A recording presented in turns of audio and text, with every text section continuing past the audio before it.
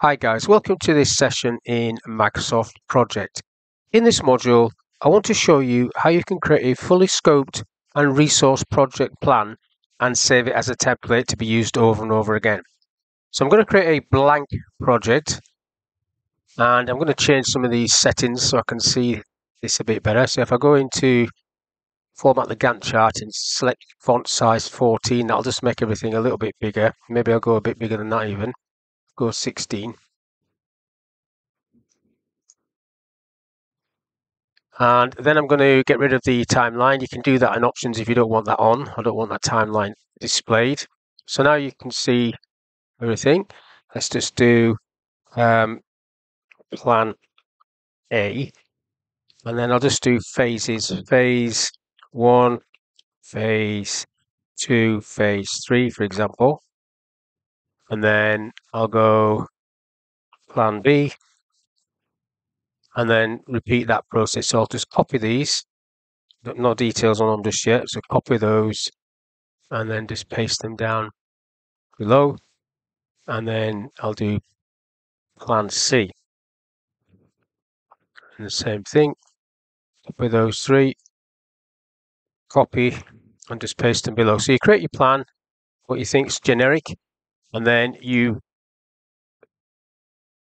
save it as a template. So if I just indent these, I'll go back to Task tab and select Indent, and do the same for these three. So the plan, each plan is sort of a summary task, like that. And now I'm going to insert a task at the top there. So just go insert task and then call it projects, and then I can indent everything underneath projects. So projects, I'm highlighting row 2 down to 13, indenting that, and it gives me that. Now I've got this set to automatic schedule down the bottom there. You can see I don't want this to be typed over. You can type it. I want these summary tasks to sort of like summarize the tasks underneath and give me a score on the door. I don't really want people to be able to type on that.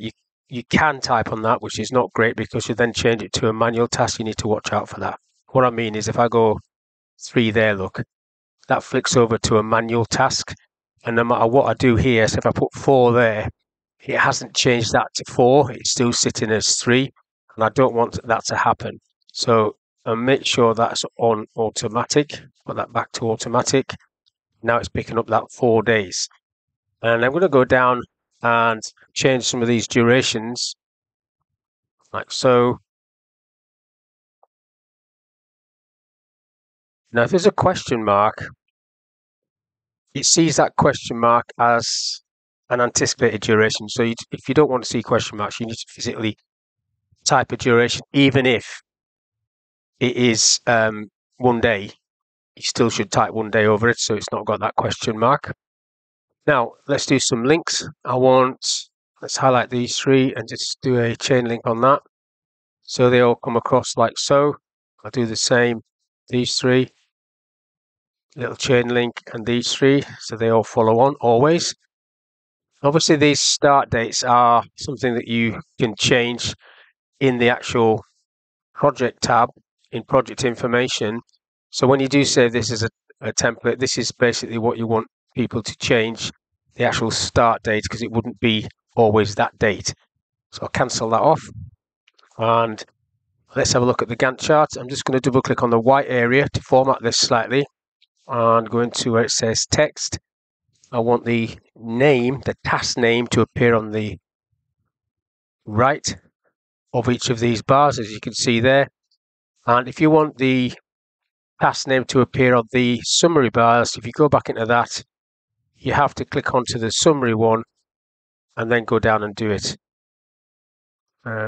Name, let's see if I've got that right one. Yeah, so you've got project, plan A, plan B, and plan C. So everything is named as you would want it. Now we need to do some resources. So we'll go down to the resource sheet down here. And let's add some people.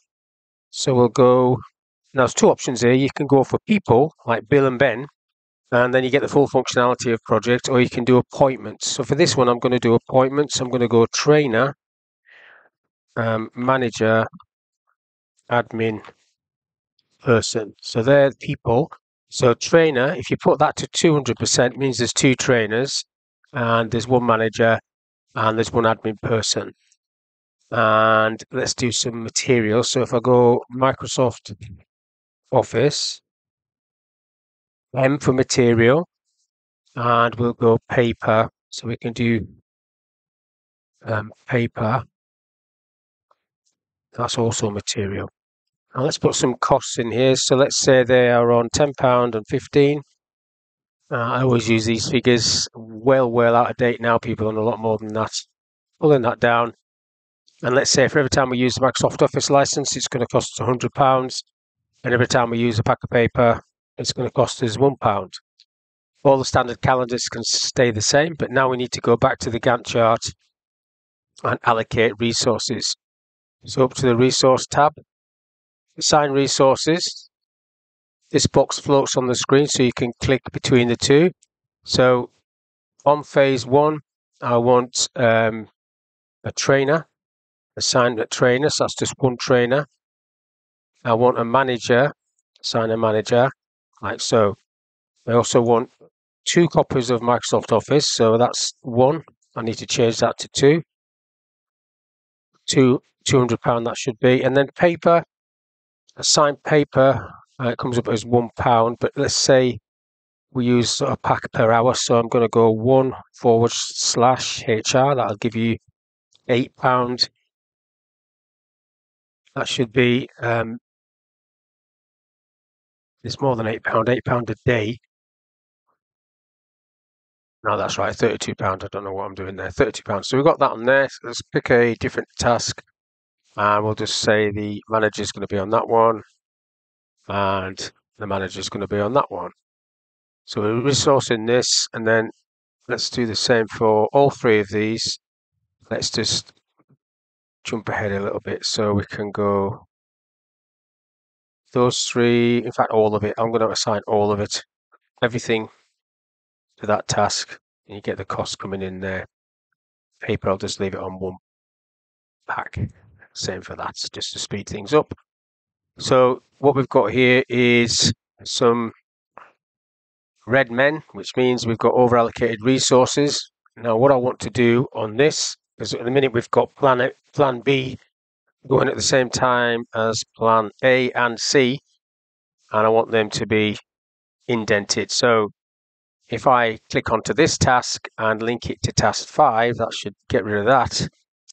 And if I click on this task and link it to task 9, that should move that across and get rid of all the red men. I could have gone to leveling, and leveling probably would have done that, but I like to control it myself. But that's the plan. And I don't need to do any more detail than this, because this is just going to be the starting point for your template. So now what I need to do, now I'm happy with that, is save this as a template. I haven't saved a baseline or anything like that, and we haven't used any resources or nothing like that. If you go to the view tab, you can have a look at the impact of the cost if you want, if you change the table to the cost table. So that's what this project is going to cost from a starting point. I'll put that back to entry. Now I want to save it as a template. Now before I do that, if you've just installed project, you might not have a default templates folder. So I'll show you where you do that. If I go to file, down to options, and then save, you need to point this to, I've pointed it to custom office templates, and that's where my templates are going to go. If there's nothing in there, you won't be able to find the template after we've done this, so that's okay. Cancel that off. Then you go file, save, and it's going to ask you for a name, and I'm just going to call it project general. Spell it right. Project general. Now it needs to be a template, so we go in there, just select project template, and it's coming into the right place because that's what's in options. There's one there from earlier. So project general, save. Now it asks you if you want to save this information as well. This is if you've sort of use some stuff. None of this I'm going to tick. I'm just going to leave it like that. Save. And then if I close this down, Control W, and get ready to use it, I go File, not Open, File, New, and then it will show me that folder, Personal. Now, if you're on a network or working with other people, that can be done by IT and set up. So it would say, in my case, it's easy. And then everybody would have access to that. It would be a shared folder where people can get access to it. But in there will be that file that we've just created, Projects General. Open that up, and then that drops that in onto the screen, exactly the same state as we saved it. But it's now called Project 3. It hasn't got a name. It's not called Projects General. It's a copy of it. And if I just, for example, mess this up, let's go back to tasks. So I've colored that up. And if I save it, I'll just save it. It's not going to be saved as Project General. It's going into Documents, look. I'll just call it Steve for now. That's a complete separate copy. If I want this to open it again, I can do so. I can just go File and Open. File, not open, New. Get another copy of it, Project General. And it is back to how it was, the original, not changed, but it is another copy of it. So it's coming out as a second copy of that template. So that's how templates work. It's the same process in all of the Microsoft Office programs.